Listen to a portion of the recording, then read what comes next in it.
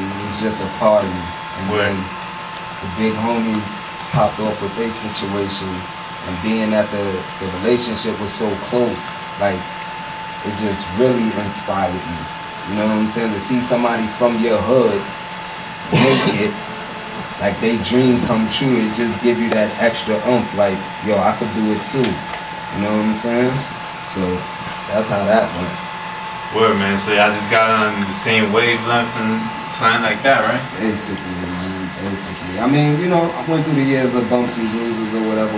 You know, growing up, you think you know everything and this and that and this and that. So, you know, I had to grow up, become a man. And then, you know, when I got my stuff together, I came to the big homies like I'm ready. Yo, man. Pop. Sorry to cut you off. Nah, it's good. I remember I saw your video today. Serge sent it to me. Big shout outs to Serge, man, for hooking this up. Yo, good look, Serge. And I'm thinking like, yo, I haven't been to Coney Island since I was a kid, man. Only thing I know about Coney Island is the Boardwalk and the Warriors. Oh man! And then I seen your video, man. I respect it, man. It's not to cut you off. It's way more to it.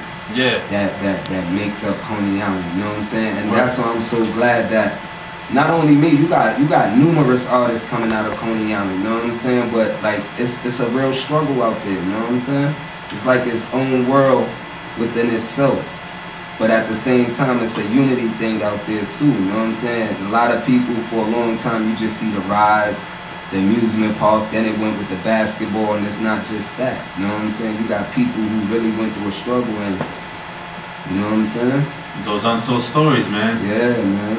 Yeah. So Coney Island is I'm proud of them right now, man. Shout out to the whole Coney Island, man. Stand up. Yeah, man. So how long you been rapping for, bro? Oh man, a long time, man. A little while since a rapper, man. I loved it from the first time.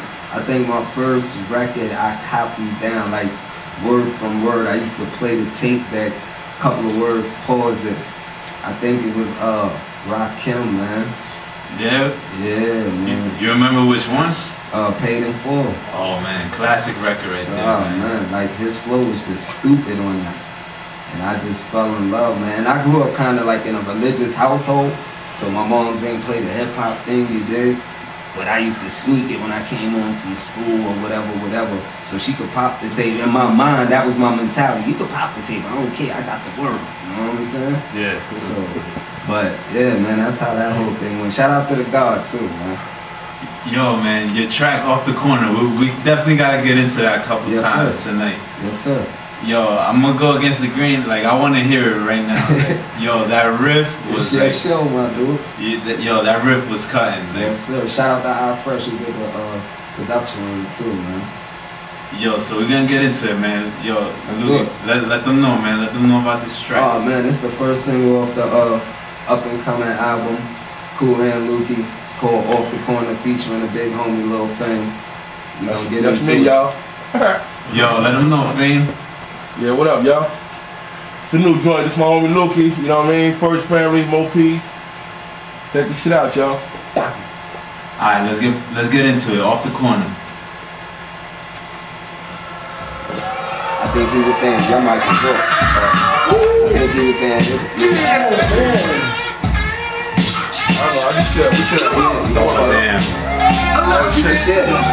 That's why they try to get in the studio, man. Yo, we got a grind for you, know what I mean? It's so good, brother. We go for the come up. Yo, thanks for coming out again, man. I really appreciate it. Thank you for having me. Yo, it's a pleasure. It's for hip hop, man. Yo, what was the name of the song at the end of the video? Who the fuck? Yo, that was Messages from my diligence that the devil sent for them. Oh wow. You know Mr. Williams that work at our job, the lead room, the supervisor, and then he told me today,